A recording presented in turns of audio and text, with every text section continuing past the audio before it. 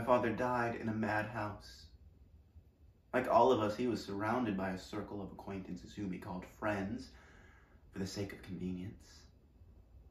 They were a bunch of scoundrels, of course, like most people are. One day he gave a big party. It was an evening, naturally, and he was tired out by a hard day's work. Then the strain of keeping his thoughts to himself while talking a lot of damned rot to his guests, well, while they were still at the table, he rapped for silence, raised his glass, and began to speak. Then something loosed the trigger, and in a long speech, he stripped the whole company naked, one by one, telling them all he knew about their treacheries.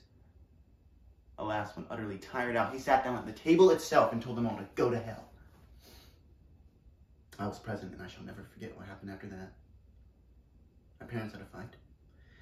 The guests ran for the doors, and my father was taken to a madhouse, where he died.